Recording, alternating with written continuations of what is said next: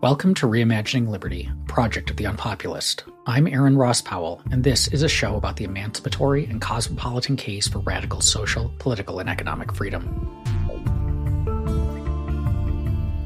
The ongoing moral panic and sweeping legislative changes aimed at trans people aren't just a tremendous assault on the liberty, autonomy, and dignity of peaceful Americans owed the space to live their lives as they choose.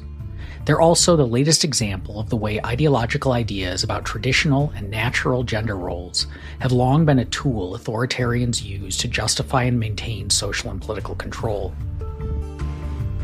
To talk about these critical issues and what we can do about them, I'm joined by Gillian Branstetter, a communications strategist at the ACLU's Women's Rights Project and LGBTQ and HIV Project.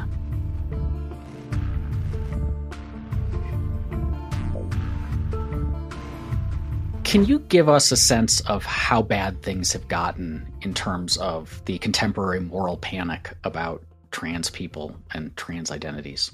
Sure. I think a good place to start is where trans people came into this current political moment. So my first job here in DC, and really sort of my first the first time I was paid for trans advocacy, I joined the National Center for Transgender Equality during the Trump administration, and the National Center for Transgender Equality administers this thing called the U.S. Transgender Survey, and it's kind of like the transgender census. And if you know anything about data gathering, particularly amongst minority populations, it's enormously difficult. So in 2015, 2016, they got 27,000 trans folks together to answer a survey about their living conditions, their economic conditions, their social conditions, to get a sense of what is the state of trans people in this country. And what they found was what most folks knew just by sort of talking with trans people, but to have hard numbers on was enormously important for legislative and advocacy efforts. And what they found was that trans people are twice as likely to live in poverty. They're 3 times as likely to be unemployed. 1 in 3 have been homeless in their lifetime. 1 in 8 have been homeless in the last year. They're 4 times as likely to experience violence. They're overrepresented in our nation's prisons, in our nation's juvenile detention systems, in our nation's foster care system, in our nation's homeless shelters, and face broad discrimination across functionally every area of their life, from healthcare to education to the workplace to their own homes. So, trans people weren't doing well before all the things you're now seeing in the news started. The things you're now seeing in the news, to pick an origin point, started to spike around 2020. Obviously, there's a far older origin point you can go to as part of the role of gender panics and politics and things like that. But as far as this current wave goes, what happened in 2020 is the Supreme Court heard a case called Bostock v. Clayton County. And this was a trio of cases the Supreme Court heard asking whether discrimination against somebody on the basis of their sexual orientation or their gender identity is sex discrimination and therefore prohibited by sex non-discrimination laws, such as the Civil Rights Act, which governs sex discrimination in employment. And the ACLU leading a case featuring Amy Stevens, who was a transgender woman in her 50s, who was fired from a funeral home that she worked from in Michigan. We successfully argued at the Supreme Court that, yes, when you discriminate against somebody because they are gay or because they are transgender, or on the basis of their sexual orientation, on the basis of their gender identity, you are inherently judging them based on their sex, based on their physical sex. And you are assessing that they are failing to conform to your standards and your expectations for them, and therefore discriminating against them. We won this case 6-3 from the Supreme Court. This was post-Gorsuch, post-Kavanaugh, pre-Barrett, but all the same, a 6-3 majority, I think, was even better than a lot of folks on our side thought we could do with that court. The conservative legal movement greeted this as an apocalyptic event. You had folks like Josh Hawley and Ted Cruz saying that this was the end of the conservative legal movement. Because if you couldn't fire a trans person because they're trans, that therefore would contradict all of the work that the conservative legal movement has done. It's right after that case, which I think got swamped by the news because it happened in June of 2020, which folks might remember was a busy month. And it was right after that in 2021 and then in 2022 and then right into 2023 that we see the number of legislative efforts to restrict transgender people begin to double every year. It's a little over 100 in 2021. It's a little over 200 in 2022. And now in 2023, we're nearly 500 pieces of legislation that have been introduced in state houses squarely targeting queer folks broadly, but mostly transgender people and mostly transgender youth. There's very few areas of a transgender person's life that is not touched by this current slate of legislative actions. I think the bills that were just signed by Ron DeSantis in Florida are pretty instructive here. He signed a bill outlawing trans people from using the restroom most consistent with their gender identity, threatening them with criminal penalty if they're caught using the wrong restroom. He signed a bill banning gender-affirming care for transgender youth, and in fact threatening to remove transgender youth, not just remove youth who are transgender from homes that affirm them in that trans identity, but to make it so that if anyone in the same household has access to medical transition, that thereby makes them a cause of threat in a child custody investigation. So basically threatening to not just remove trans youth from their parents, but to remove youth from trans parents as well. This models what we saw in Texas last year, where not through statute, but seemingly through edict, Greg Abbott, the governor of Texas, and Ken Paxton, the attorney general of Texas, and my personal arch nemesis, issued an edict. They issued a directive to the state's child welfare agency, telling them to begin investigating any child who is thought to or known to have access gender affirming care. This remains a terror looming over the lives of thousands of families in Texas. The ACLU has filed 2 lawsuits to block this. And we've won in court on behalf of our plaintiffs and behalf of one of our plaintiffs, which was PFLAG National, a great organization which works to support the parents of queer youth. So by and large, this is blocked in courts. And we know that most cases that have been opened have been closed, the folks fully exonerated. And we know that the Child Welfare Agency itself, and if you know anything about these child welfare agencies, they are full of underpaid staff. The average lifespan of a social worker in one of these agencies is about 6 months.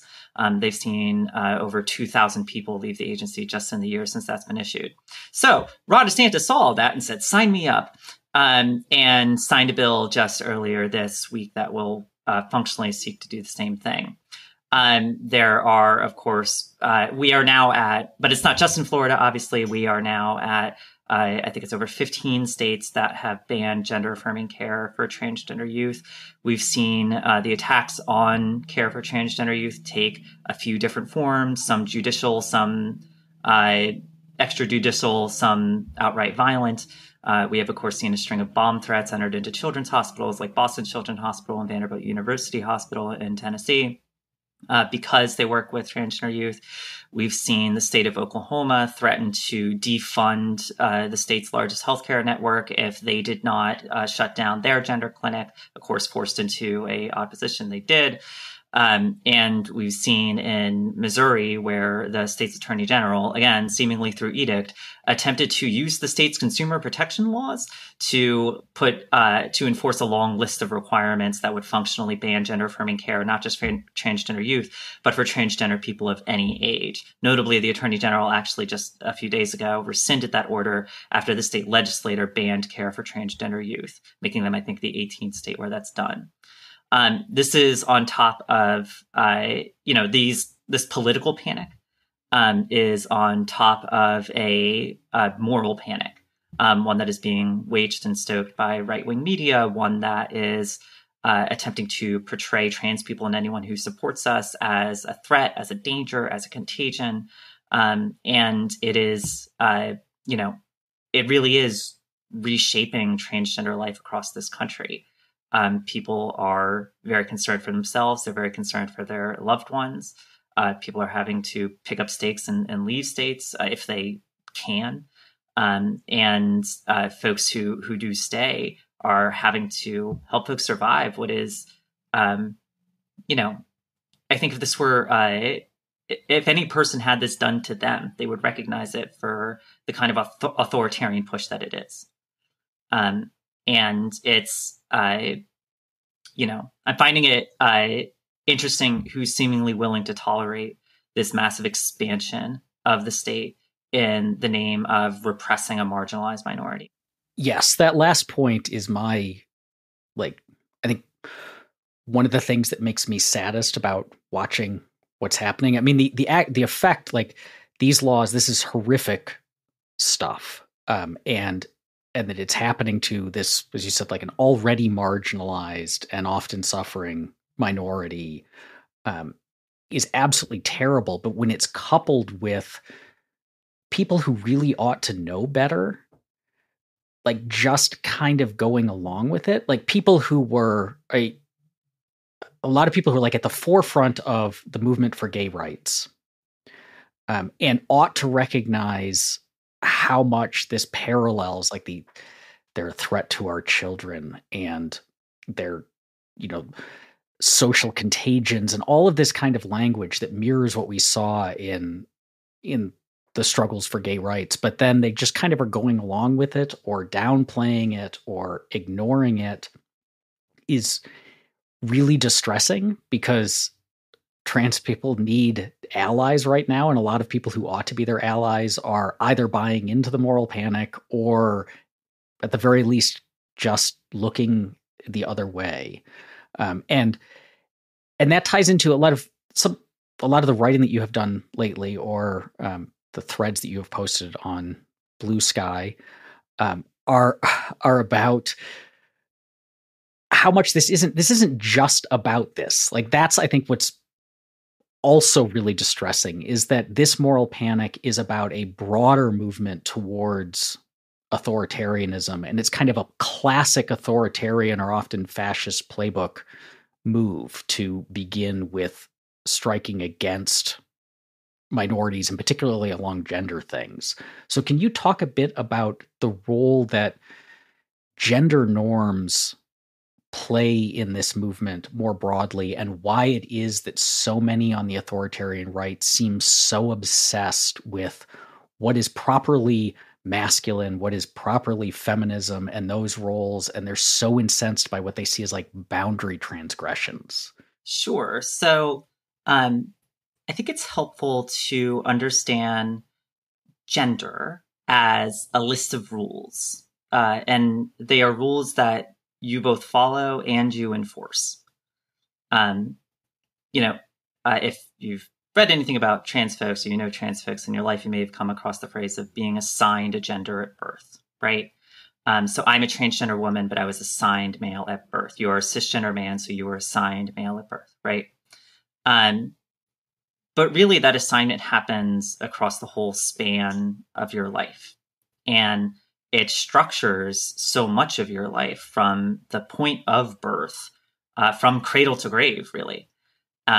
And it structures how you move through the world. It structures the assumptions you make about people. It structures your hopes and your fears. It structures your goals for your life. And for an authoritarian personality that is very eager for rules to enforce, is very eager to instill in people a sense of fear, of the strange, of the non-conforming. Gender's this very useful set of tools that are sort of already built for you.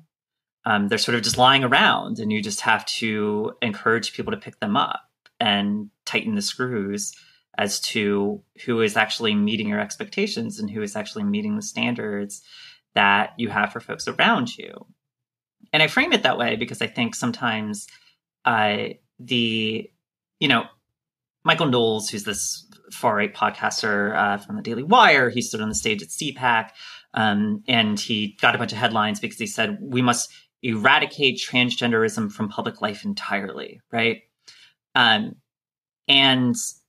I think it's, a lot of people's reaction to this was to say, well, that's, explicitly eliminationist rhetoric. That's explicitly genocidal rhetoric. And his response was to say, no, I didn't say transgender people. I said transgenderism, which is a bit like saying I didn't say Jewish people. I said Judaism.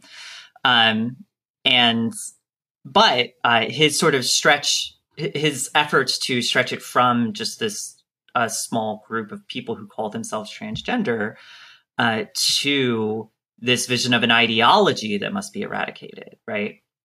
And really, transgenderism has a much older cousin in the word gender ideology, which is, more commonly heard from Viktor Orban and Vladimir Putin and Jair Bolsonaro and sort of, authoritarians around the world. By sort of defining the enemy as an ideology as opposed to just a singular group of people, I think that's actually scarier, because what it suggests is what they have in their crosshairs is not simply this small group of people who call themselves transgender, but is a specific vision of how people can or should navigate gender norms, how people can or should navigate these rules that I was describing earlier, right? And we can talk about the origins of those rules and their relationship to reproductive labor and everything else, right? But to folks who are looking to construct a very rigid set of scripts that they want people's lives to follow, because gender is already a script which so many of us follow, because gender is already a script that we judge others for failing to follow, it presents this very natural tool for them. And if you listen to their rhetoric and you listen to their focus is not simply just trans people. Trans people are the main character in their nightmares, don't get me wrong. But there's a reason that trans people are now having our healthcare criminalized by the same legal movement that just is criminalizing abortion, right? We're now seeing them unite those two causes in even tighter ways. We just saw that in Nebraska, right? Where they had a ban on gender-affirming care, and they wanted to make a vote on a abortion ban easier. So they added the abortion ban as an amendment to the ban on gender-affirming care to pass it through the legislature. The hope being that you will be so afraid of trans people's healthcare and trans youth healthcare specifically that you won't mind having abortion banned, right? They tried this in Michigan against an abortion ballot initiative. And they're trying this in Ohio against the abortion ballot initiative as well. It failed in Michigan, so I'm not sure why they're trying in Ohio. But and the hope is that you will be so afraid of someone else's freedom that you won't mind sacrificing your own. So if you can create this sort of terror and this nightmare out of somebody else's freedom, then you can justify any level of restriction against that freedom with the, paper tiger promise that it will never be turned against the very people you're talking to. You mentioned that, there are folks who are seeing these same attacks and have seen them before in the gay rights movement, and now are either not taking these ones focused on trans people seriously, or at their worst are sort of giving air to these complaints and attempting to legitimize them. I think it's important there's a long tradition in American history of tolerating abusive systems and then suddenly being surprised when they're turned against you, right? And there's a lot of very, occasionally I think naive wondering of like, when is authoritarianism going to come to the United States, right? You saw this after Trump, and you saw Sinclair Lewis and George Orwell and Hannah Arendt sort of shoot to the top of bestseller lists and like book clubs and things like this, right? It's like, could it happen here, right? And what they're envisioning is this vision of like classical European fascism, Mussolini and Hitler and Stalin to an extent. And they're, and in so doing, they're sort of erasing what the origin point of those fascist movements were. They looked and modeled so much of their policies, including, their ugliest genocidal policies, on the US's own racial caste system, right? Like Germany was sending researchers into the Jim Crow South to learn how to oppress a minority. And I think, when you hear people ask, like, when will this sort of classical European authoritarian illiberal anti-democratic fascism arrive in the United States? It's a country that has the world's largest prison population, that has, seemingly extrajudicial killings by police, where apparently even vigilante citizens will be empowered to murder undesirables on the subway. I think there's it seems to me absurd to ask, oh, when will authoritarianism come here? When it seems to already be here, it's just unevenly distributed. It's just targeted against very specific groups. It's targeted at Black people. It's targeted at immigrants, right? And, I think a lot of trans people, and particularly my fellow white trans people, got an awakening to this from that Texas order that I mentioned earlier, where the state was literally commanding agents to go and take children away from families. It sounds classically authoritarian, right? Vladimir Putin was just charged with human rights crimes in The Hague because his troops have stolen over 200,000 children out of Ukraine, right? And sent them to re-education camps. The United States removes more children from their families than any other country on earth. We remove 500,000 children from their families every single year. And as researchers like Dorothy Roberts have shown, the vast majority of those cases, upwards of 90% of them, are not in instances of physical abuse where somebody might suggest it's justified. It's usually the consequences of poverty. It's usually need, right? And instead of supporting these families, instead of giving them the support they need to keep their children healthy and to help them thrive, they're surveilled, they're criminalized, they're policed. This is overwhelmingly Black families. This is overwhelmingly Indigenous families. And, child removal is not a particularly new or novel policy in American life when we look to what happens at the border, right? And including under this administration. When we look at, the legacy of Indian schools, right? And this removal of children from Indigenous tribes and their forced assimilation into Western cultures, including, by the way, the erasure of Indigenous two-spirit gender identities. You certainly see this across the history of chattel slavery, right?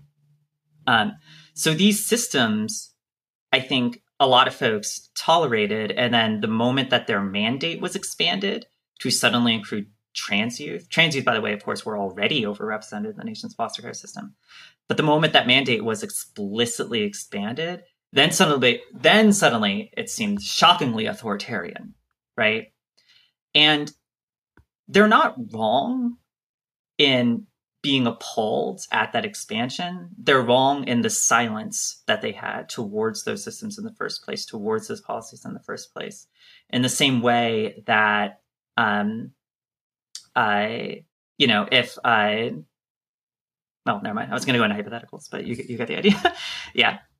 You had said, though, that the way that gender can function as a tool for this kind of social and or political control is that it gives us this set of rules. Like it's an imposed set of rules, and then we can basically, on the one hand, punish people who transgress those rules, and on the other hand, kind of frighten people about those transgressions to get them more willing to allow us to punish and exert control. But you mentioned poverty, which is essentially a form of class, and class has its own rules. We have, those exist and those are imposed. We have rules based on national origin. So, if you're one of us, you're one of the citizens, a certain set of rules applies, and if you're not, you come from somewhere else, your language is different, a different set of rules applies. There are all these different structures that would seem to be analogous to gender. So why is gender the one right now? Like, why does it seem to be the one that the right, in some extent, like intentionally latched onto? This is the Chris Rufo, like being very explicit about, I am going to stir up resentments about this stuff in order to accomplish things. But why does gender specifically have so much purchase now, but not other kinds of border transgressions? Well, I think the gender panic is threaded alongside, and within, just to point to the ones you selected, the justification of the murder of Jordan Neely is a panic about transgression of a class and racial order, right? And the panic over the homeless and shoplifting in San Francisco, right? Banco Brown, a 24-year-old transgender man, was shot by an armed Walgreens security guard who faced no charges from the DA because he supposedly shoplifted from this Walgreens just all of 2 weeks ago. Those are, I think, paired with the gender panic. And of course, watch any primetime hour on Fox News, and you're likely to see those right next to panic about migrants at the border. And so, and sort of, so I think this idea of like these transgressors of a perceived status quo, which are portrayed as threats to the status of their supporters, right? I think they're threaded throughout. What I think separates gender specifically is that gender as a set of rules governs, most conversations about gender are really a conversation about work, right? I think there is a gap in understanding where gender is sort of, it's how you dress, it's how you talk, it's the name you go by, it's pronouns, things like this, right? But the reason that gender is sort of enforced against folks, right? The reason that the state or markets or whatever else might find it useful as a tool to construct and govern people's lives is because they can sort of mystify it and naturalize it behind your reproductive capacity and therefore your perceived or actual reproductive labor. Reproductive labor, I am trying to think of the easiest way to define it, but it's basically the work that is done to support productive labor, think capitalist labor, going to a factory every day, going to an office every day, whatever the case may be, right?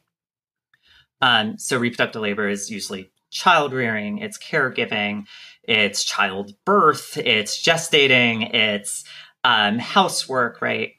And all those categories of work that I just described are extremely undervalued. They're, when I worked at the National Women's Law Center, I worked for their childcare portfolio. And one of the things that we were trying to do was not just, so much of the conversation around childcare builds it as a product, but we were trying to make clear that this is a service, right, paid by a marginalized workforce.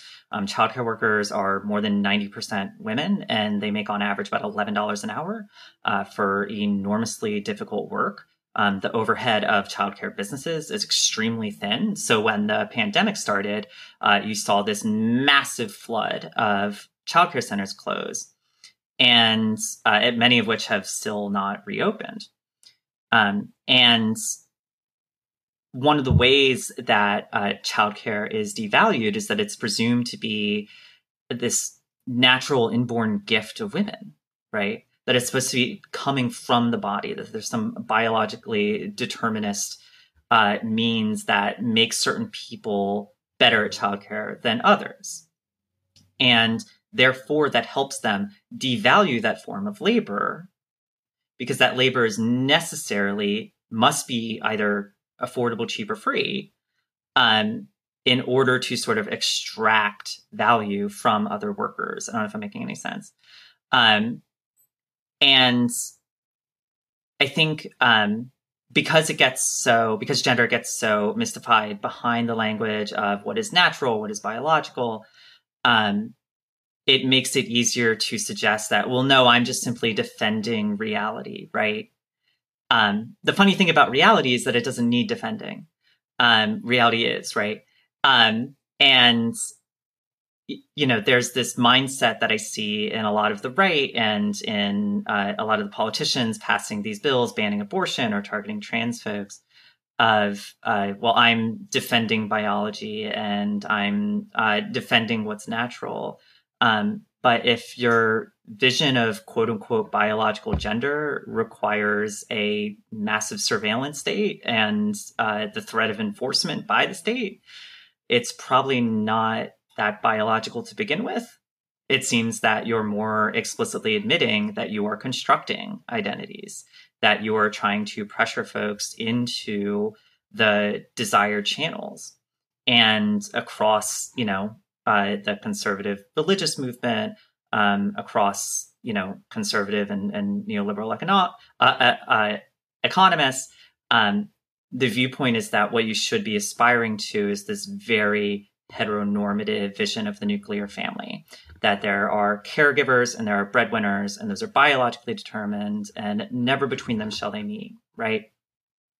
And when somebody who's perceived to be a caregiver, somebody who is born with a uterus, decides to take a different path in their life, whether that's being transgender, whether that's never having children, whether that's never getting married, right?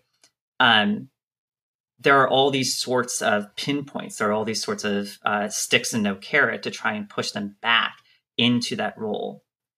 And part of that is, I think, banning abortion, banning queer identities.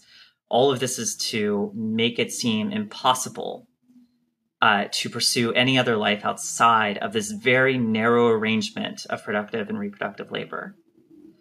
And if you can make all of the other paths seem impossible or doomed to fail or unlivable, then you can sort of retain the idea that this heteronormative state, that this very bucolic vision of the nuclear family is the natural state. It's the way it's always been. This is how it should be, right? And a better way of understanding this is sort of like female subservience versus male dominance. And I think one of the things that, I'm seeing in Josh Hawley's book tour, he's touring this book about masculinity and the failings of masculinity, right? Or in Donald Trump going on this grotesque town hall on CNN where he's getting applaud and laughter for mocking the woman he was just convicted of sexually abusing. Those are visions of male dominance, of a very rigid vision of masculinity.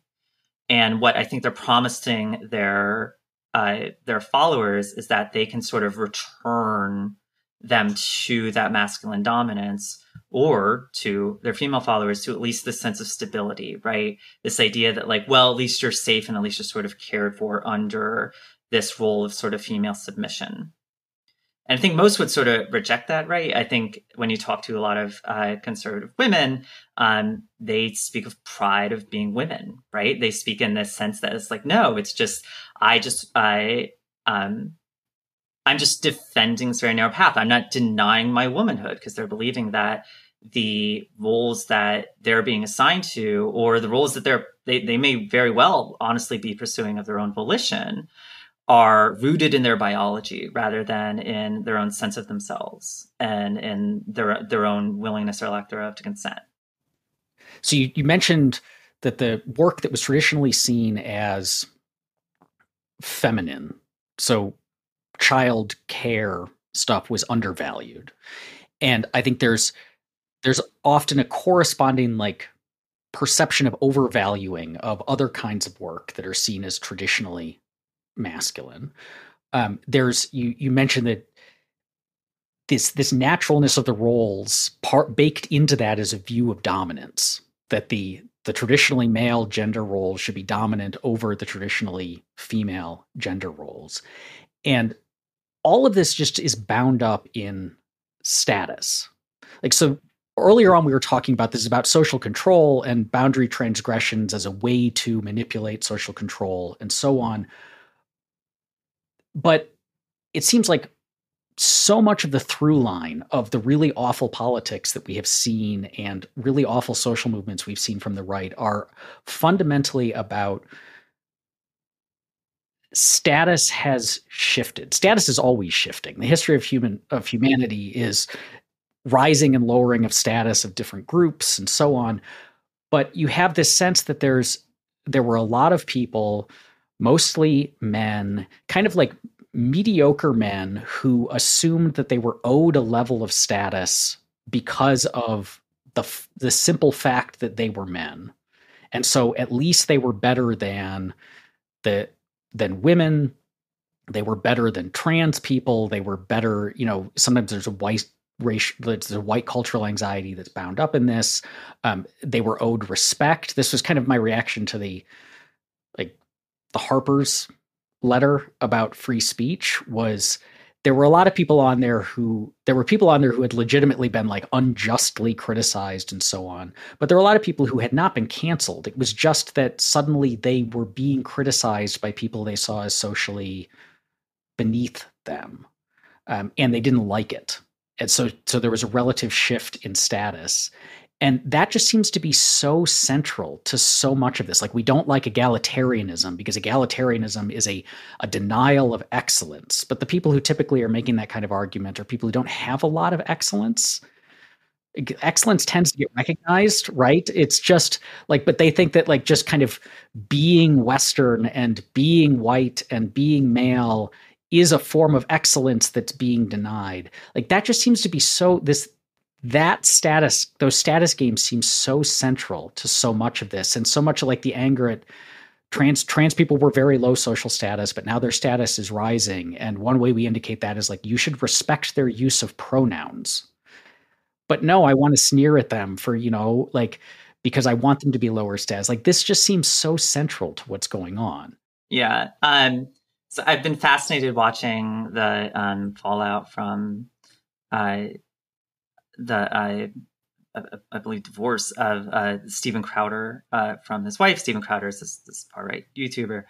I don't know that I know much about his politics, but looking around, they seem pretty predictable. And he was billed to maybe replace Tucker Carlson on Fox News. Let's put it that way. This, for folks who don't know, this surveillance video from his home came out as part of the proceedings, where he's berating his pregnant wife and screaming at her and being, very clearly emotionally abusive. And one of the things he keeps doing in that video is he keeps using the phrase wifely duties. And he keeps saying that she's failing her wifely duties. And I don't know the full context of the video, but best I can tell, it's that she's not emotionally placating him, right? She's not validating him, right? And I think I find that very indicative, right? That there's this idea that they're entitled to a sense of validation. They're entitled to this, what is labor, emotional labor, which fits under that category of reproductive labor I was talking about earlier. And any effort that, denies them that, even if it's just somebody else exerting their own autonomy as a person, needs to be squashed immediately. So that conversation then on the right, from the wake of that video and from his divorce, then immediately turned to, well, why do we even allow for no-fault divorce, right? And there's now a bill in the state of South Dakota attempting to abolish no-fault divorce, right? I think similarly, there's a lawsuit that was filed in the state of Texas under that SB 8, that state's, bounty abortion law. And it was filed by the ex-husband of a woman who had obtained a medication abortion against her and her 3 friends. And it was, I think reproductive coercion lies at the heart of a lot of domestic abuse cases. It's one reason why abortion should be legal and available, right? It is, the number one cause of death during pregnancy is homicide. And I think, Kate Mann and others have written very well that, like, this violence that's exerted against that domestic violence is most often preceded by, usually a wife or a girlfriend rejecting the role to which her male partner believes she's entitled, right? And this is one of many reasons why trans people, like, as much as we talk about sort of hate violence and this, like, the number one category of violence that trans people experience is domestic violence, right? I think as much as sort of easy, I mentioned Kate Mann, and in her book Down Girl, she puts forward this idea of the, quote, naive conception of misogyny, the idea that misogyny is simply hatred of women because they are women, right? That it has some irrational hatred in somebody's heart, right? But it's more often directed at women who are perceived as breaking outside of these categories, right? And to your point, threatening this sort of sense of male status. And, I think transphobia too has a sort of naive conception where it's, well, they just hate trans people because they're trans, and, no hate, and we're going to oppose this, right?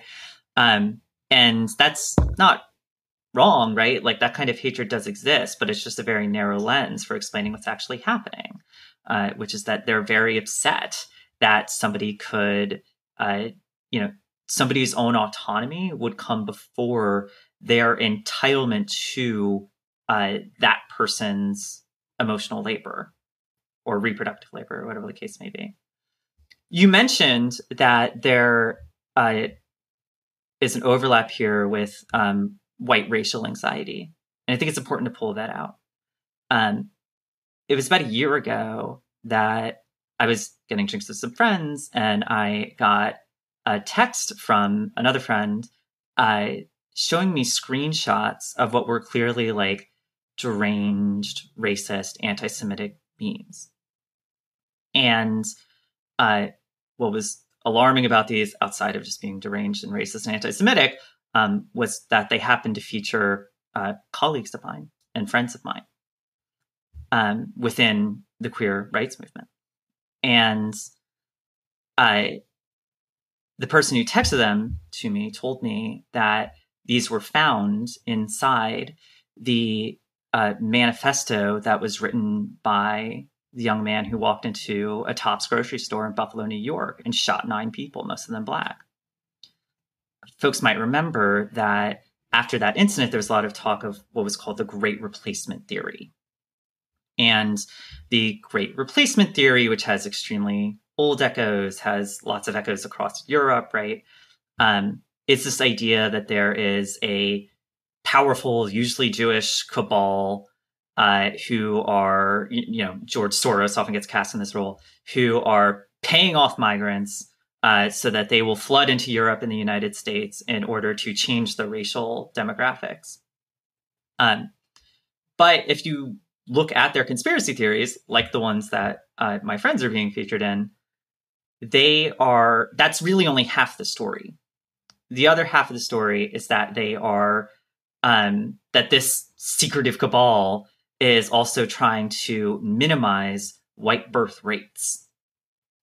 And according to this young man who went into a Tops grocery store and killed 9 Black people, he was doing this partially to make up for the losses of white youth who were led towards gender-affirming care and then supposedly rendered infertile. And if you look across sort of, the New York Times did this deep dive after that shooting, did this deep dive into the monologues of Tucker Carlson to look at sort of how often he was promoting the Great Replacement Theory. And they found over 200 instances where he was making this direct correlation to changing gender norms, because they view gender as an arrangement of labor. And if they want to maintain the sort of white dominance, they need as many white babies as possible.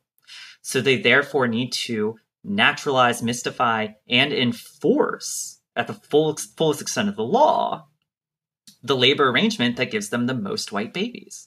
So they need to do things like ban abortion. They need to do things like ban birth control. They need to do things like ban no-fault divorce. And they certainly need to make it impossible for anyone to pursue a non-heterosexual identity.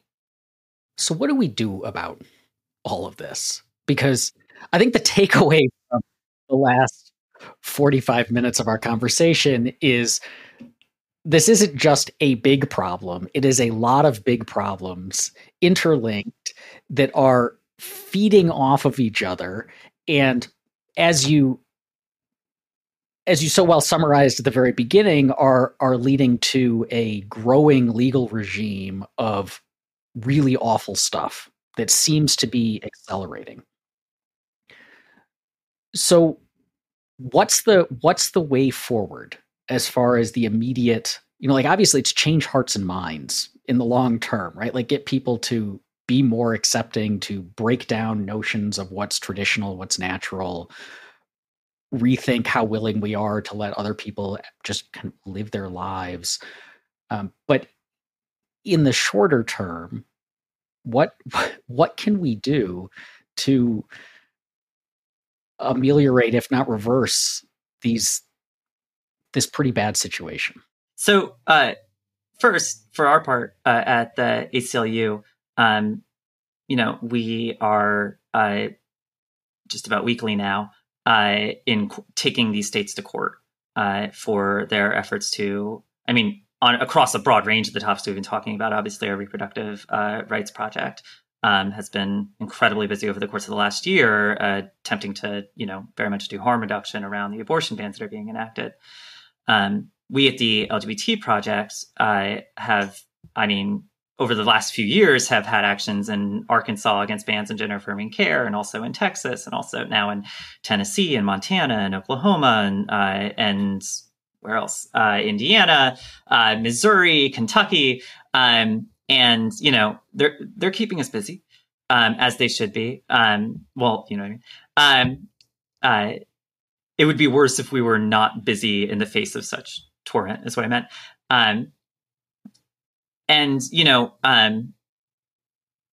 The shape of the courts being what it is, I think a lot of people can view that project with skepticism.